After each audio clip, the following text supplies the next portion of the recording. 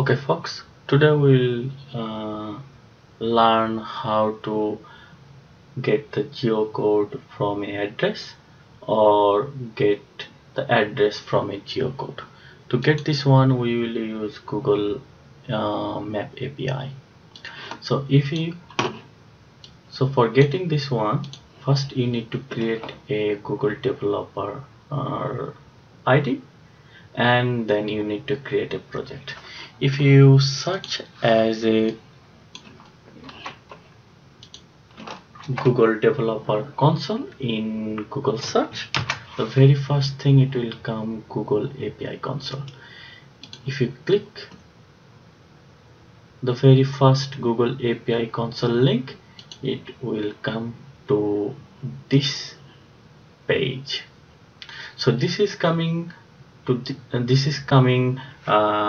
this page because I have already logged in to my ID, and so you can just log into your ID and your Gmail ID, and you can go to the Google API developer console, or you can log in later on, whatever you like.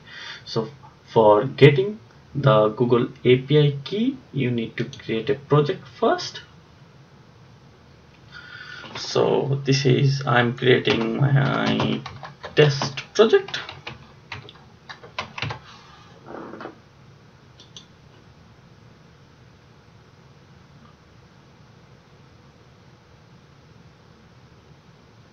So it is creating the test project for me. So when fantastic, so it has created the Google my test project. Now what you need to do is you need the credential. If you click on the credential, it says that create a credential. We need the API key. Click on the API key. There is server key, browser key, Android key, and iOS key. We don't need Android and iOS key. We need the server key.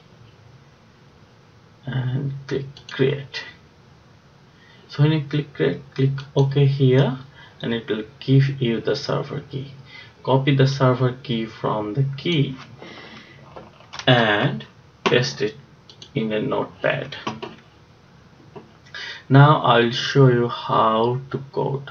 So we will use Visual Studio 2015 for this, and we will use a third-party DLL. So for coding this one, we use this DLL. So this is Google Map API.NET wrapper, and I found this is very good because it is using the latest .NET framework, which is .NET 4.6, and it has the source code and also assemblies.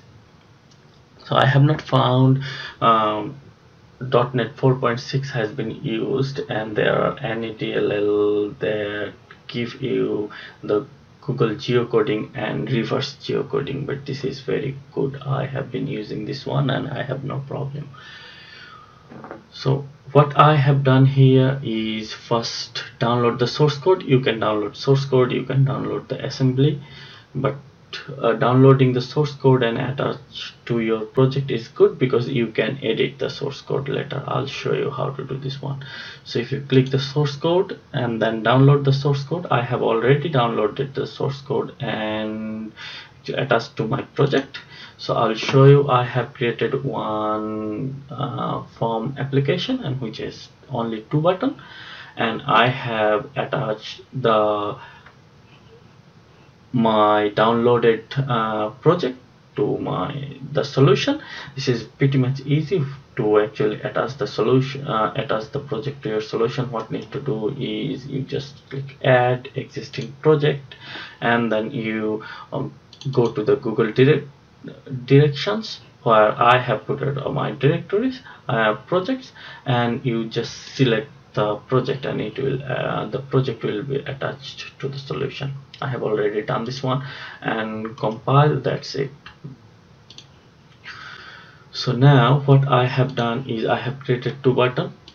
So button 1 give you the address and button 2 give you the location. So I have actually taken the code from their website. There is a very good example here. So what you need to do is you need to give the API key here, paste the API key which we have already created. And now if we run this one and click to the button 1,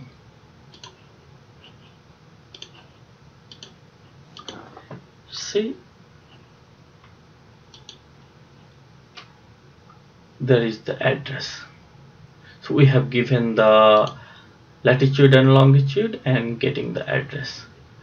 Now if we try for button 2 and if you select the location object, we'll get the latitude and longitude, which is easy.